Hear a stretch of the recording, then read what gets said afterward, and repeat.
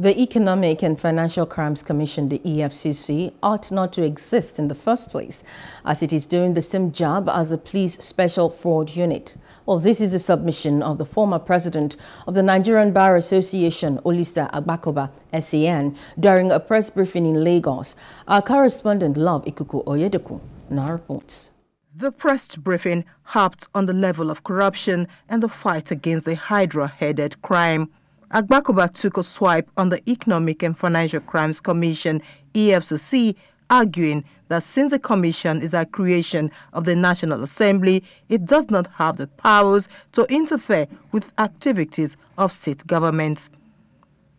Agbakoba insisted that the EFCC is currently operating outside the Constitution. Whoever wrote this Constitution designed it for Nigeria to fail. Whoever wrote it. Because on the one hand, it seems to authorize the EFCC to interfere in state affairs, on the one hand. On the other hand, it does not. Then there are cases decided by the Supreme Court in which they say federalism means two autonomous and independent governments.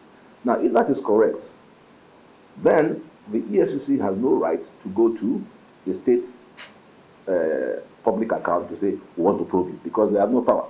The human rights lawyer, however, said that he was not against the commission, but to correct the anomalies of its workings. It's possible that even the EFCC doesn't understand exactly the nature of their powers. So I'm going to make an offer to the chairman of the EFCC that I had initially spoken about going to court, but in the course of my research for the case, I can see why you might be making mistakes. So I'm ready to have a dialogue. Let us have a dialogue so as to understand exactly what the position is. Because the confusion caused by the Constitution is enormous. And I can see why they might be getting things wrong. If Mr. Bauer takes me up on that, then that's the end.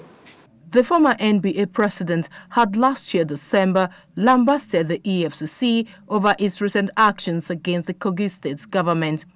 Agbakoba maintained that the EFCC lacks the understanding of the law establishing it, noting that the 1999 Constitution is structurally defective. Love Ikuku Oyedeku, Plus TV News. Hello, hope you enjoyed the news. Please do subscribe to our YouTube channel and don't forget to hit the notification button so you get notified about fresh news updates.